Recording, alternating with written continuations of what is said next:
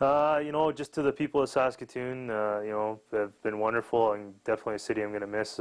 My family and I enjoyed great 6 great years here, and again to the Brodsky family and Lauren Mulliken for giving us the opportunity to be here.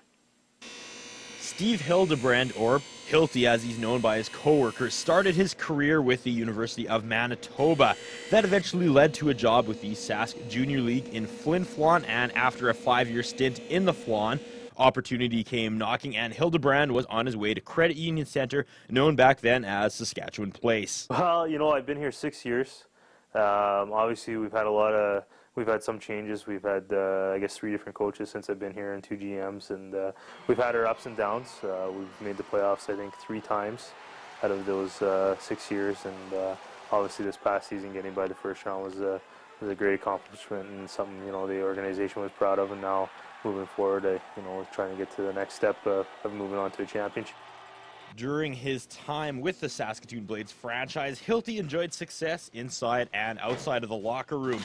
2 years ago, Hildebrand started a family, and it recently was announced that their 2-year-old son will become a big brother in the fall.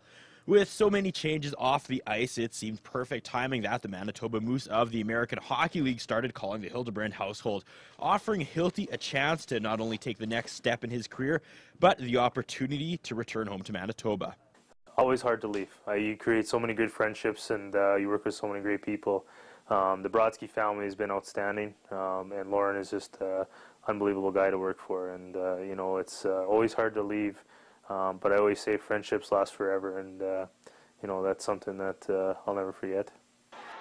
Although Hildebrand did double duty with the Blades, serving as equipment manager as well as athletic trainer, Hildebrand's new position will strictly deal with the equipment side of things.